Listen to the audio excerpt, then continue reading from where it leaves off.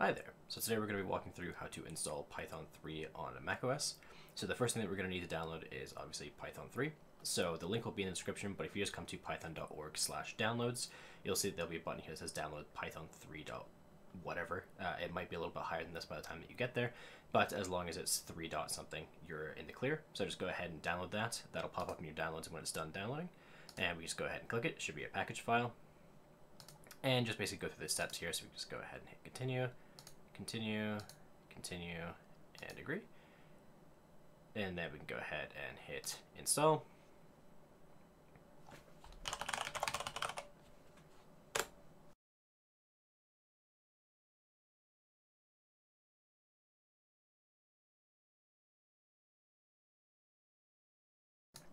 Okay, so at this point we can go ahead and we can just hit close on here. There'll be a thing that pops up that says move the trash, and we can just go ahead and do that.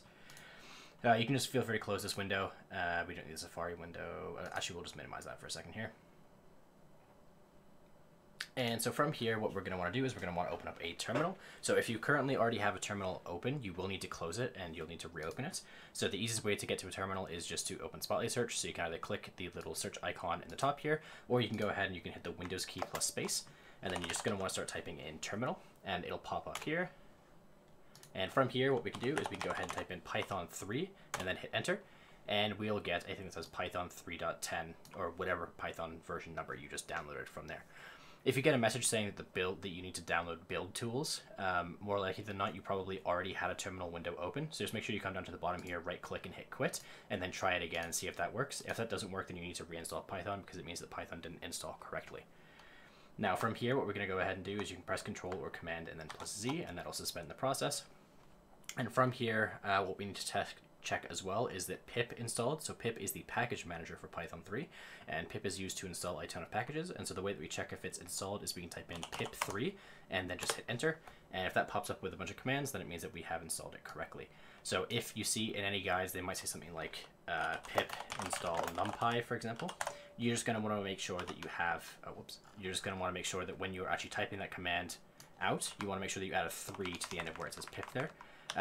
Python comes pre-packaged with macOS, so you just want to make sure that you actually type in pip3 to make sure that specifies that you're using the right version of Python to install it to. Otherwise, it'll use the one that's pre-installed on your system, and that can cause some issues. And the next step is optional, but I would highly recommend installing some sort of code editor such as Visual Studio Code. So I've gone ahead and I've downloaded it. The link will be in the description for downloading Visual Studio Code. If you just come down here and just go ahead and click on the download for Mac, you'll see it's right here. If we go ahead into the downloads and we click it,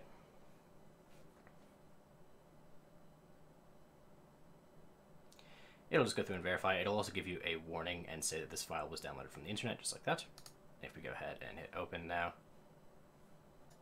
Okay, so some of the footage of the first time opening was a little bit weird, but basically if you just come through and with your Visual Studio Code, once you've gone through and downloaded it and run it, basically what you're going to be looking for is there's a little set of boxes on the left hand side here, so you're just going to want to go ahead and click that to go to the extensions. And from there, if you just type in Python, there'll be a couple of different options. So I highly recommend installing this first one, which is by Microsoft itself. You'll see there's a blue check mark that says Microsoft.